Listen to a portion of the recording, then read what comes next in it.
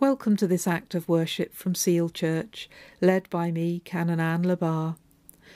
Thanks go this week to Paul and Sally Thompson for our readings, and to the choristers of St Martin in the Fields for our hymns.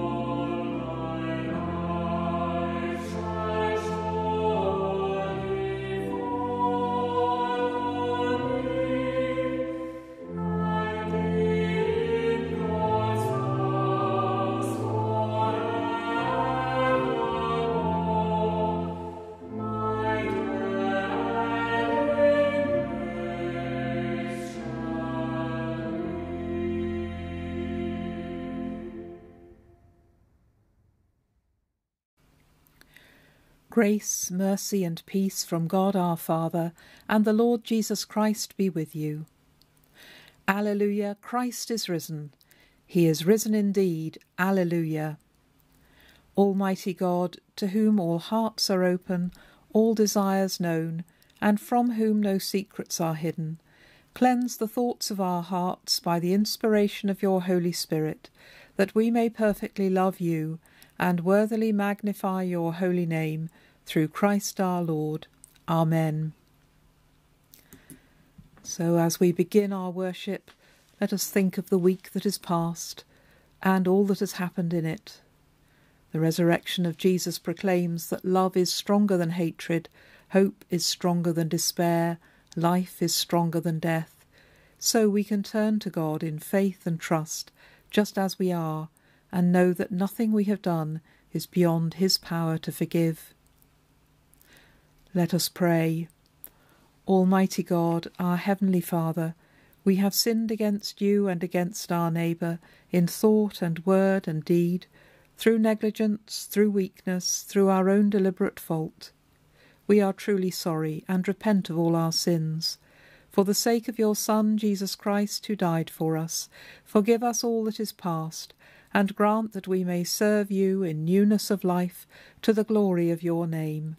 Amen. Almighty God, who forgives all who truly repent, have mercy upon you, pardon and deliver you from all your sins, confirm and strengthen you in all goodness, and keep you in life eternal. Through Jesus Christ our Lord. Amen. Almighty God, whose Son, Jesus Christ, is the resurrection and the life, raise us who trust in him from the death of sin to the life of righteousness, that we may seek those things which are above, where he reigns with you in the unity of the Holy Spirit, one God, now and forever. Amen.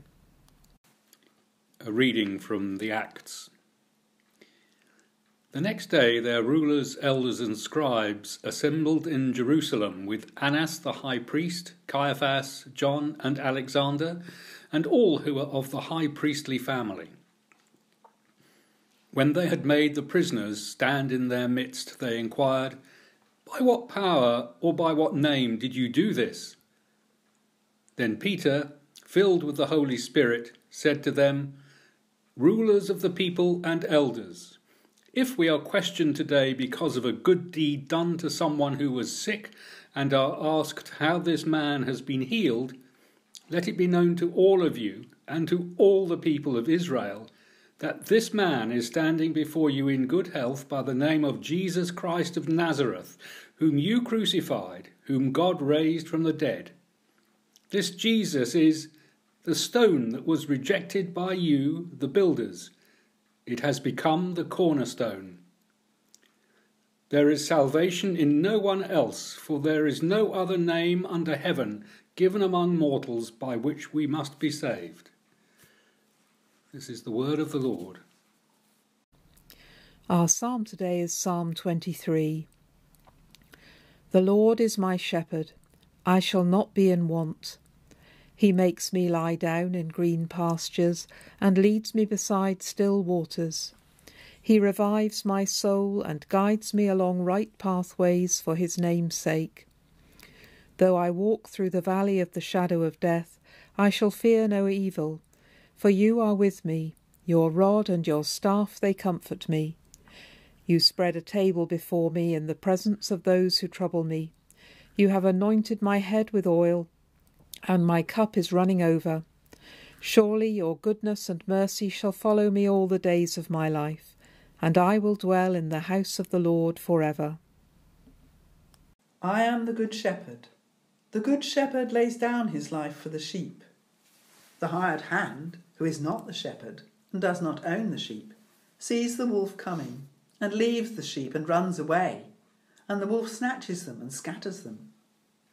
The hired hand runs away because the hired hand does not care for the sheep. I am the good shepherd.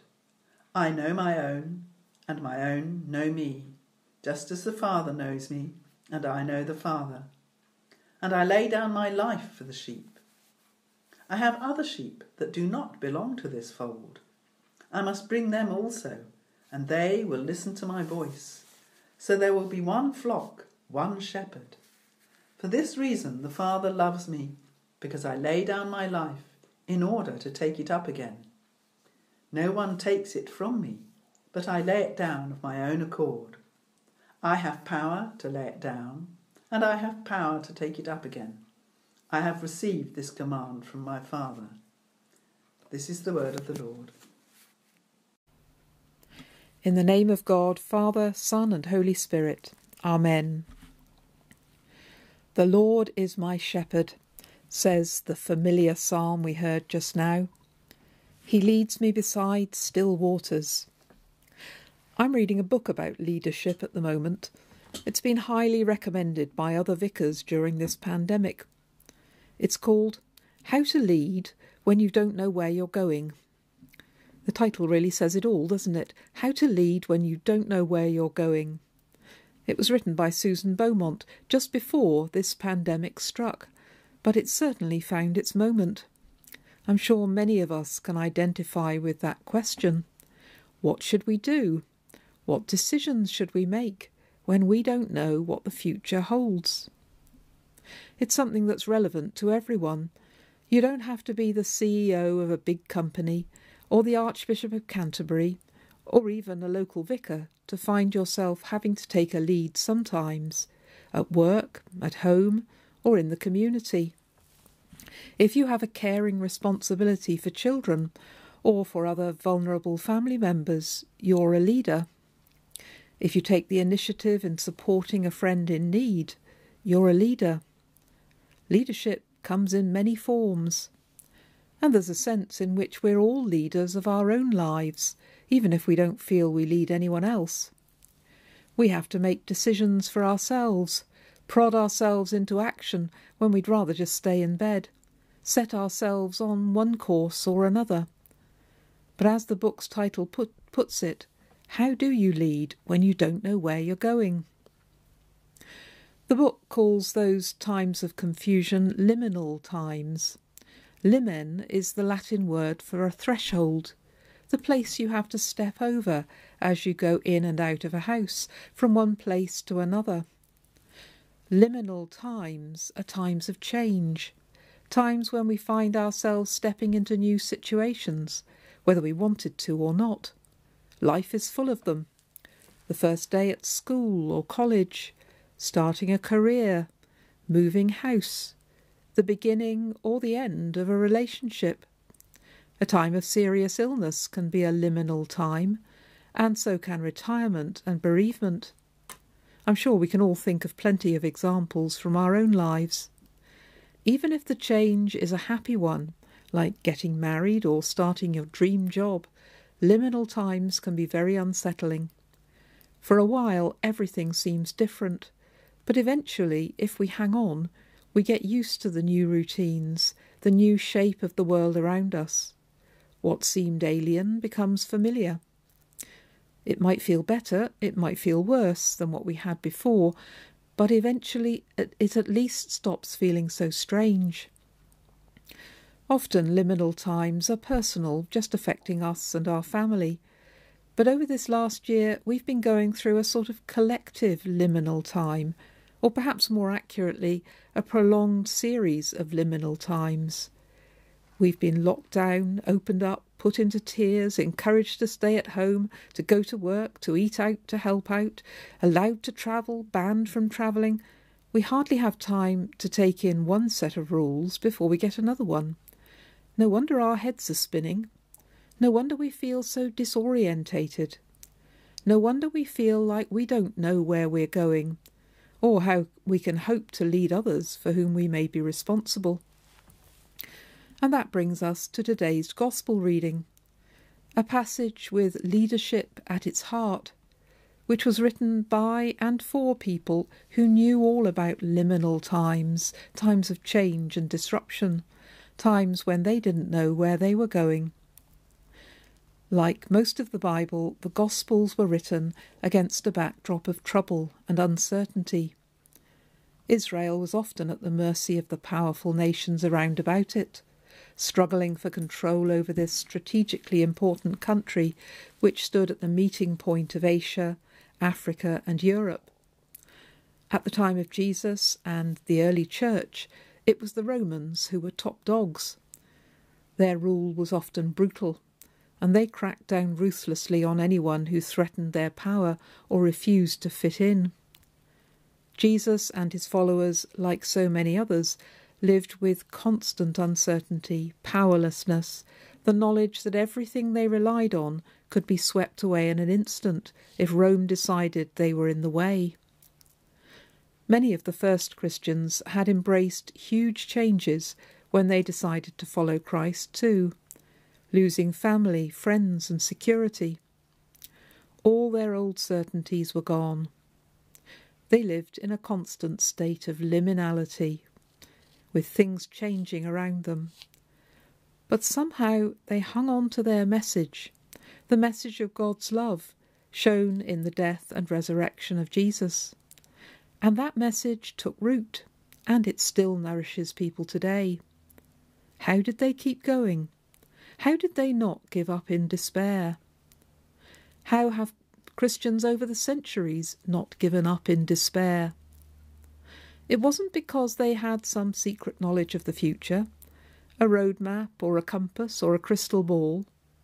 They didn't know where they were going any more than we do, but they knew who was going with them, God himself, and they knew that it was safe to trust him, because the resurrection of Jesus showed that even death couldn't destroy his love. Jesus was the shepherd who didn't run away when he saw the wolf, to pick up the imagery of today's gospel reading. To understand its images, we need to know that in Jesus' time and place, sheep weren't kept in nice, neat fields. They lived on the open hillsides in wild terrain. Their shepherds, often young boys, would lead them from one pasture to another to find food and water, just as the familiar words of Psalm 23 describe. But how do you get a flock of sheep to follow you in a vast wilderness? A lone shepherd can't round them up and drive them. They have to want to come with you. The theologian Paula Gooder describes this way of life still in action in modern Israel. I'll never forget the sight of 4 or 5 Bedouin shepherd boys, she says, early in the morning, calling to their flock, nor how, when this happened, the large flock split into groups to gather in front of their own shepherd. Each shepherd knew which sheep would follow them, and each sheep knew which was their shepherd. Or, of course, as Jesus puts it, I know my own, and my own know me, just as the Father knows me, and I know the Father. My sheep, he says, will listen to my voice.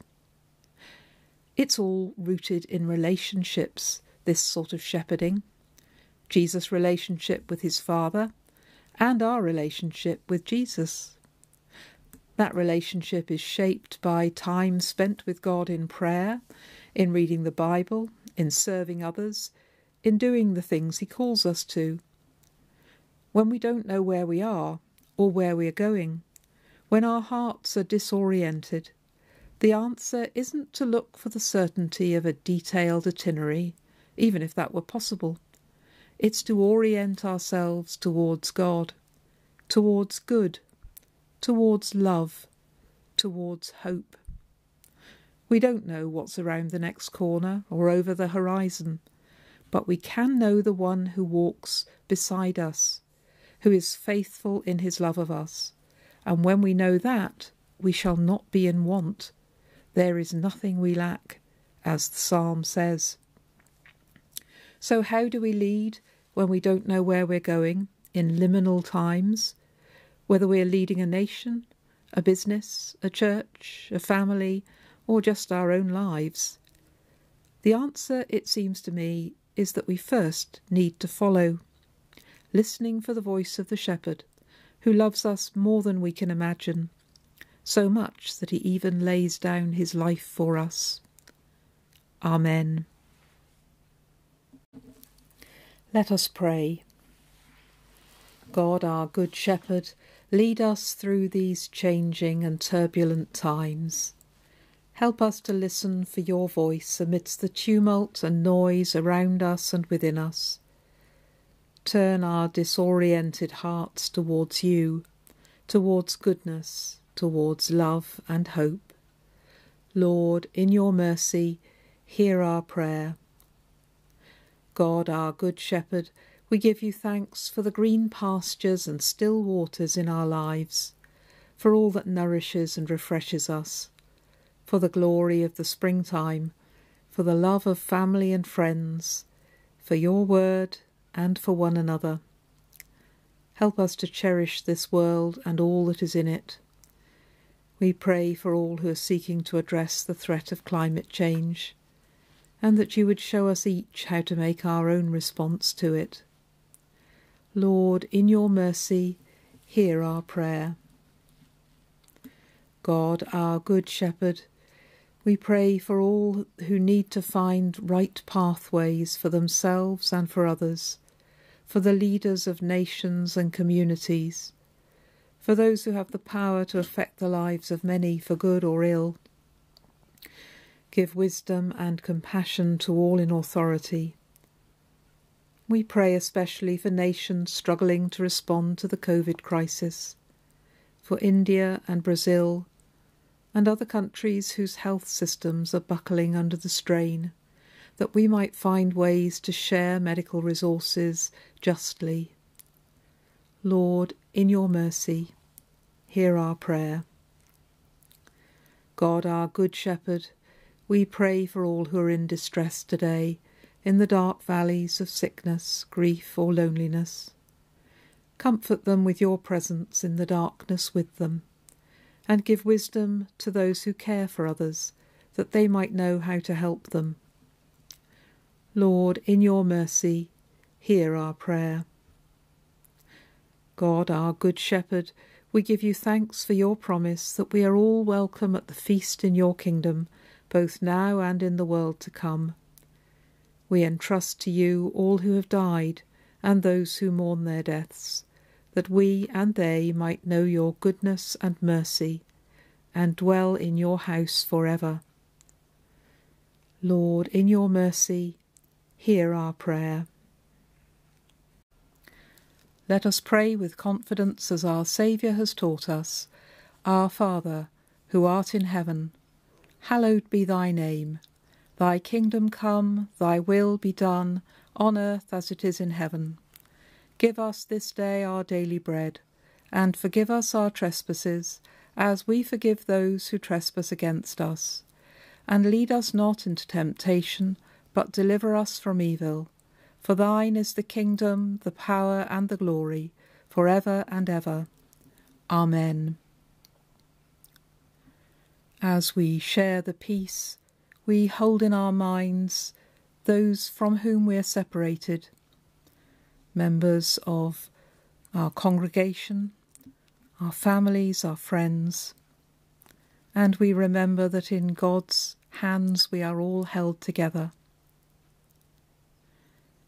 Jesus said, "Peace I leave with you, my peace I give to you.